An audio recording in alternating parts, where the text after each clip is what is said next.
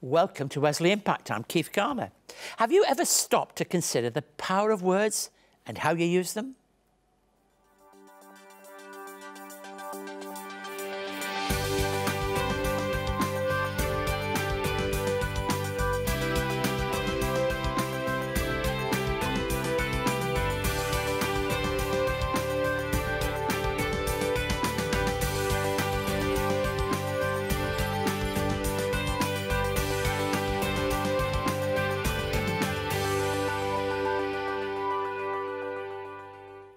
Thank you for joining us today.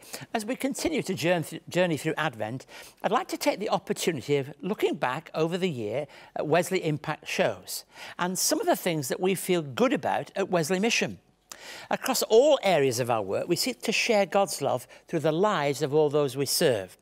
We want to communicate God's love in all that we say and do. Today, I'll be speaking with Fran Avon, who is an executive manager in our communications, fundraising and volunteering work. We'll be joined by Ryan Day, who will sing an original song, The King Has Come. And I'll continue in my Advent series looking at the challenge this week of the message of John the Baptist. As we frequently point out in Advent, John the Baptist has such a significant role to play in preparation for the coming of Jesus. But he also has a very powerful message all of his own. That message calls for us to repent or to change direction in response to God. Before we speak to Fran, I'd like, however, to pause for a moment just to look at the range of services that we offer at Wesley Mission. Bolstered by our strong Christian roots, the organisation has a vibrant spiritual centre that we call Wesley Congregational Life, encompassing worship services, community groups and pastoral care. In fact, during Wesley Mission's early days, it was this same congregation that would go out into the community to assist those most in need. Today, however, we've expanded to operate in 11 specialist service areas. Wesley Family offers a range of services to assist struggling families of all backgrounds. Wesley Youth assists disadvantaged young people to connect with others while learning vital life skills. Wesley Seniors works hard to address the growing needs of Australia's ageing population. Wesley Foster Care Services provides security, support and genuine care to children in need of a safe place to stay.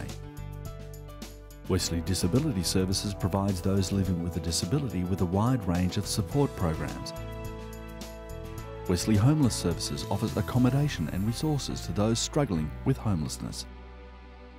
Wesley Counselling Services offers free or low-cost counselling to those who need it most. Wesley Mental Health Services provides vital counselling, inpatient and day patient treatments, as well as suicide prevention resources. Wesley Carer Services provides much needed respite and support for carers. Wesley Help at Home Services offers in-home support to allow both older people and those living with a disability to maintain an independent life. And finally, Wesley Employment Training and Conferences provides opportunities on all sides of the employment spectrum, also running professional conference centres in both the city and at our bushland retreat. In summary, Wesley Mission currently provides over 130 different individual programs supported by over 1,900 employees and nearly 4,000 volunteers to assist over 19,000 families and individuals every year. As you can imagine, however, we are always looking for ways to do more. I chose to volunteer at Wesley Mission because I'm passionate about justice. I chose to volunteer with Wesley Mission because I've always wanted to work with people who have a disability. You meet friendly people. They're all people who are self-motivated and energetic. It not only gives me a purpose, keeps me active, and activity leads to longevity. Wesley Mission currently provide over 130 individual services with over 2,000 employees, supported by over 3,000 volunteers to assist over 21,000 families and individuals each year. Whew, that's a lot of numbers.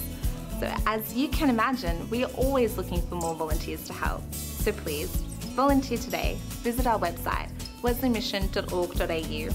You will not only be meeting new and interesting people, but you will be doing all the good you can, because every life matters. Now, please don't hesitate to be in touch with us if you'd like to connect in any area of Wesley Mission. The website again is wesleymission.org.au. As the year draws to a close, I thought we'd look back over some of the achievements and activities of the past 12 months and introduce you to a member of our staff who oversees much of our work. Fran, thanks for joining us today. Thank you, Keith. Now, you have this great title. I always think titles describe what a person does, and I hope yours does. Executive Manager of Communications, Fundraising and Volunteering. What does that portfolio really involve? Yeah, well, it is quite self-evident. There are three areas of my work. So communications. So we look after all of the marketing requirements of our centres, and that's quite broad. It can be from promoting our work in very commercial areas like our training services, our hospitals, our aged care facilities, and other times we can be working on how do we convince government to support us more in some of our areas like homelessness and mental health. We also have a corporate function as well, which is about looking at our website, things like our social media, our annual review, all of that activity. So it's a very busy department because we're supporting about 130 centres across the organisation. So you're bringing together lots of these different areas, which in a way, I don't want to denigrate this, but they are support services that make the frontline people do their job better. Look, what do you find the most fulfilling aspect of the work is? Yeah. I think for me it's the fact that we can, as you say, we're a support function, can contribute to the amazing work of Wesley Mission. We're not on the front line, but we are contributing in our way, and it is very humbling when you see the work that is being done and knowing that in some way the work of the team is contributing to that. And you work for a number of years now, and you're one of our stars, really. And one of the jobs that you have is to actually enable people to link up, isn't it? To see that what they're doing is actually related to the caring. How do you manage to do that? I think it's showing people what we do. So we are taking our teams out to the centres. We are sharing the stories of our clients, both within Wesley Mission and outside of Wesley Mission. So it is enabling people to see how each of the services are interconnected. A lot of our reports are showing how some of the issues are so connected. So there's about a couple of hundred of us work in head office in Pitt Street, but many, many more, hundreds of people out there. Can you see the difference when teams have gone out and observed and connected with services when they come back? Yes, there's a real energy and enthusiasm when the team come back from being out in the centres. They're quite humbled as well because they realise the challenges that are being faced by the teams that are outside in the community, and we sometimes feel we're having a difficult day, but they realise when they've been to the centres the challenges that our team are working Is there a programme that sticks out for you as being a programme that you think, gosh, I'm really proud of that being part of our work? I think one of the ones, being a mum, I am very proud of the work that we do in suicide prevention because it's obviously an issue with young people today. And one of the more recent programs is the Mums and Kids Matter program. It's a program for mums who are struggling with mental illness, but enables them to get the support they need while their family and children can still be close by. And I think that's really important for the road to recovery when somebody is struggling with mental illness. Sometimes people ask me the question, are all your leaders Christians, and are they committed to the values that you embrace? And that is true about our senior leadership team, and you're a member very much of that leadership. How important is faith to you in how you understand what you do? My faith is extremely important. I think it's what brought me to Wesley Mission, and I think it enables me to look at how I behave as a leader in the organisation, ensure that I am showing my Christian heart, my servant heart every day as I come to the office. And I just want to be the example that I can to my team and show them that the work that we do is God's work. And sometimes the challenge for any of us involved in leadership is, how do you match up making difficult decisions alongside wanting to live out the life of Christ. And is that the same for you? It is, because, you know, Christ had to make very difficult decisions, and I think it is, you know, ensuring that you're looking out for the greater good, and that you're making a tough decision that may impact one person, but how does that decision impact a greater number of people? And when we talk about Christian faith, we're a broad church, aren't we, in the sense that our people come from all kinds of different traditions. Do you find that a positive thing or a problem? No, I think it's a very positive thing, because people bring different views, and I think it makes for an interesting discussion, and it ensures that we aren't being insular in our views. We are looking at people who come into our services in a way that's embracing of their faith and of their views. And just as an insight, what can happen in a normal week that's totally abnormal, that throws the whole ship into disarray? What can happen?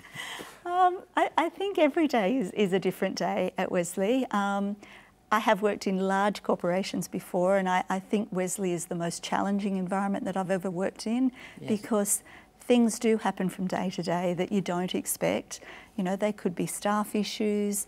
The centres may get a call from a minister to say, we're having a visit at the centre tomorrow, can you pull that together? So it's always been, you know, a different challenge thrown at you every day. But exciting. It is, it's very exciting. I've been with the organisation for many years now, and I'm not bored. I find that it is, you know, always something different every day. And for you, the challenge of the future? Challenge for the future. Recently, within our team, we've had volunteering as part of our team, so that's the next growth area for us. There's a lot of changes within the volunteering environment, and also in the communications area as well, because the environment in which the government is operating is changing. Look, Fran, it's great to have an insight into your work, and we're grateful for that. You stay with us, will you, if you will, through the programme. Ryan Day is a singer, songwriter and worship leader at his local church. He's written an original Christmas song, The King Has Come, and joins us today to perform here on the show.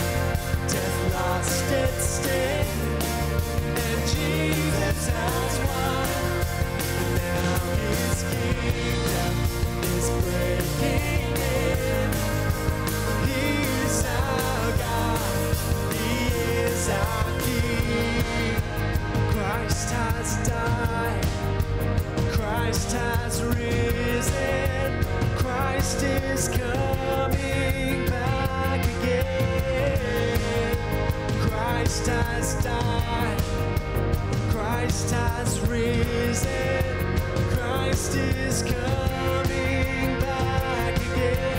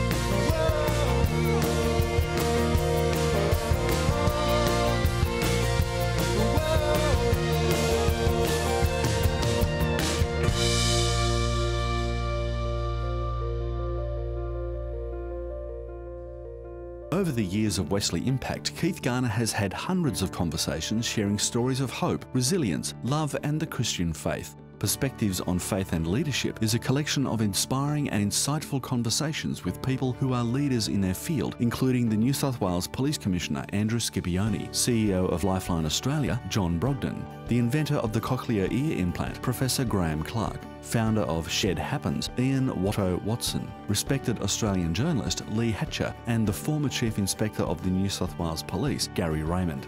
Each conversation shares a unique perspective on leadership and the achievements of notable community leaders, and collectively presents a broad cross-section of leadership styles that have brought positive social change. Perspectives on Faith and Leadership is the first instalment of a 3-part series and is available now from Wesley Mission. To find out more, contact Wesley Mission on 02 9263 5555 or email impacttv@wesleymission.org.au. Now, the candles speak a message. We are moving through this marvellous season of Advent, and so as we light another candle, we're very conscious that we're nearing that time when we celebrate the coming of Jesus Christ. John the Baptist is the story I want to pick up again.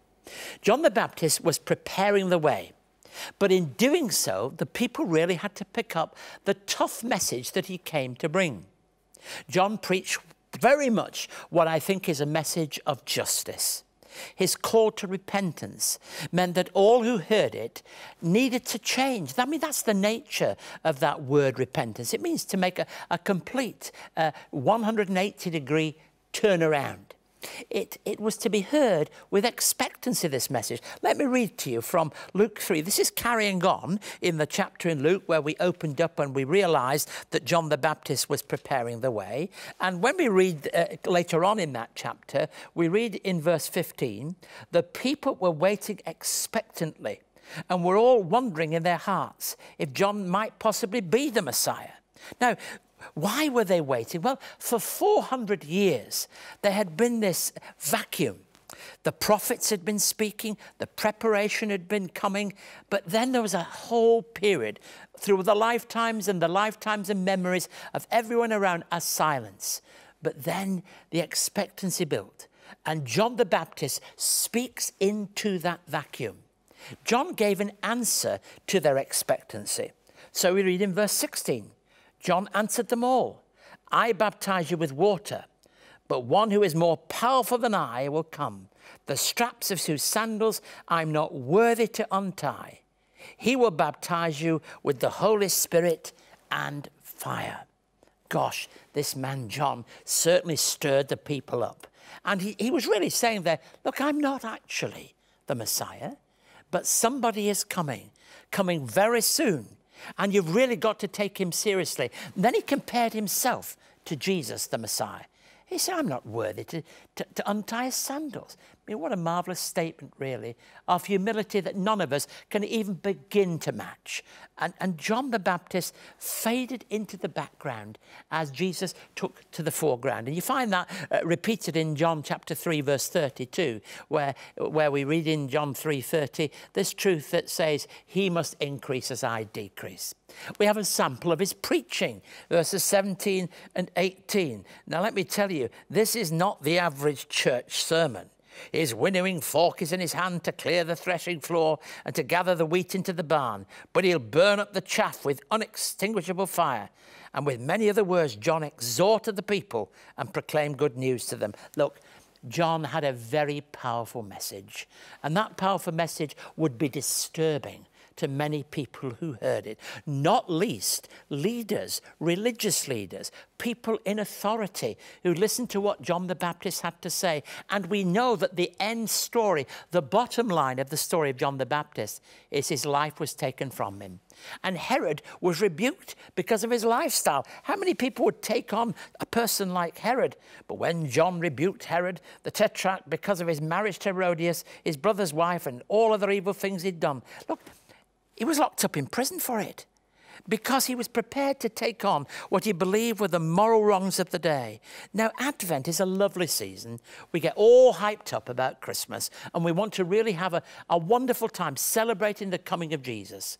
But what John reminds us of is the reality that that message speaks powerfully into our society, not into affirming just what is right, but to confront what is wrong.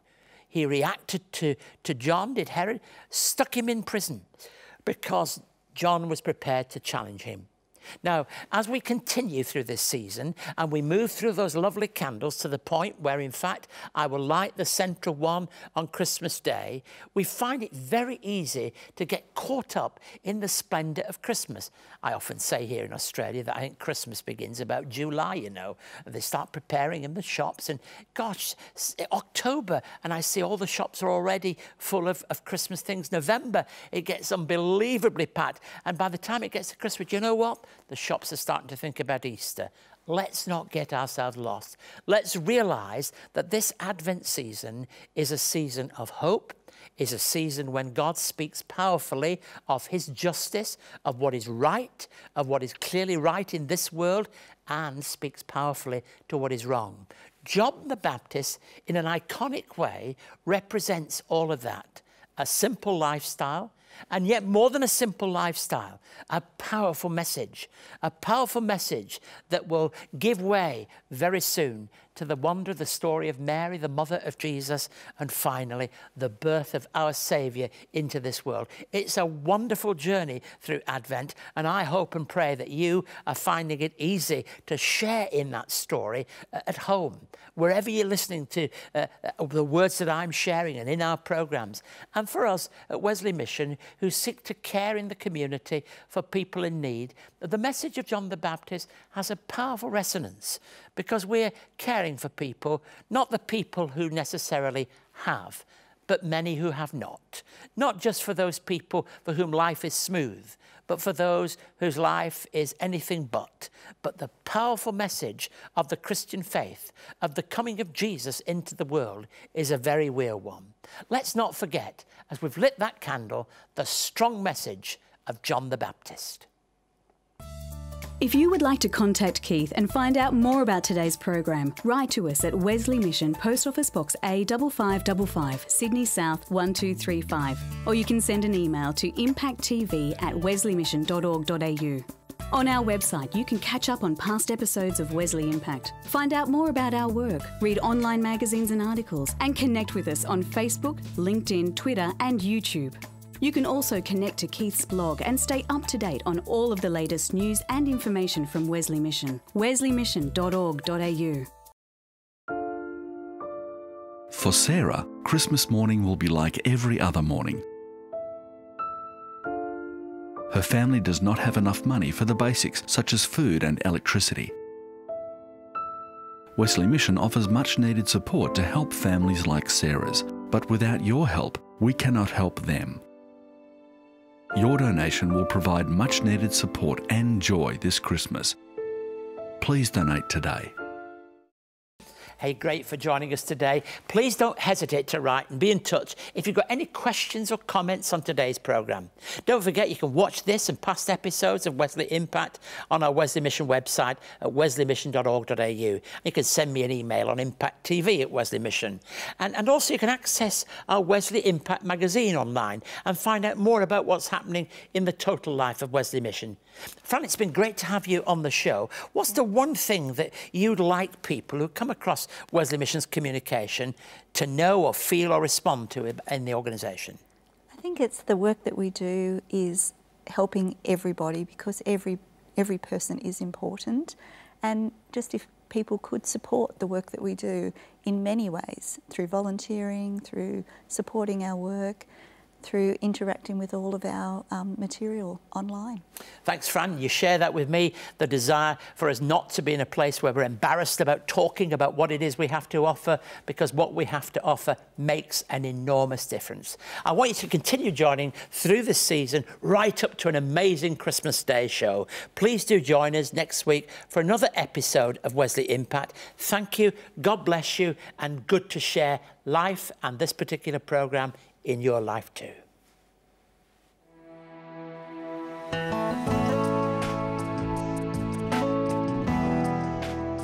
Wesley Mission helps more than 2,800 families each year through our Wesley Family Centres. To find out more, visit wesleymission.org.au.